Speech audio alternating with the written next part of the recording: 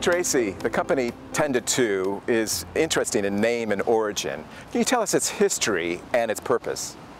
So 10-2 stands for 10 a.m. to 2 p.m, the working hours typically in a school day. And where the company came about, or how it came about 10 years ago, two professional women, Deborah O'Sullivan and Jane O'Gorman, were professional women looking to return to the workplace and were just amazed at the lack of part-time opportunities available to them. And so they set about creating a specific recruitment company targeting women returners who wanted to work part-time around their children. So this is where it came from, but of course the world's moved on since then, so we have many more types of candidates and companies.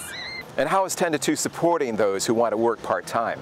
So we have a lot of professional candidates returning to work, and we find that one of their main issues is their confidence, and they're worried about their skills being rusty.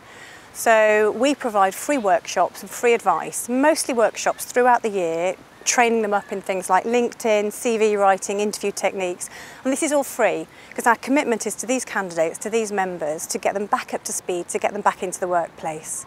And of course all the online advice and offline telephone calls at any point we can offer. And what does the job market look like for part-time professionals?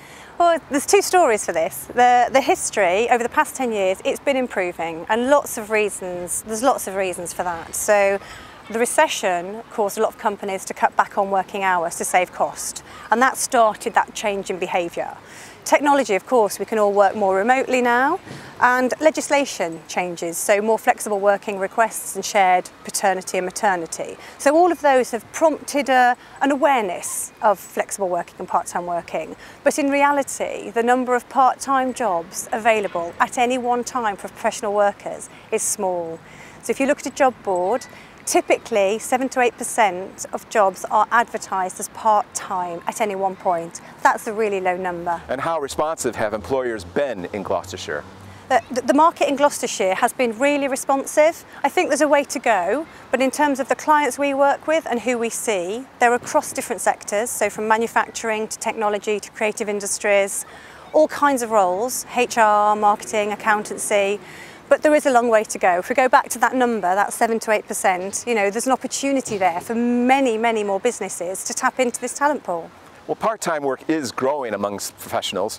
What are your plans for the next 1 to 3 years? So the next 1 to 3 years, we have to continue working in the business community to change perceptions.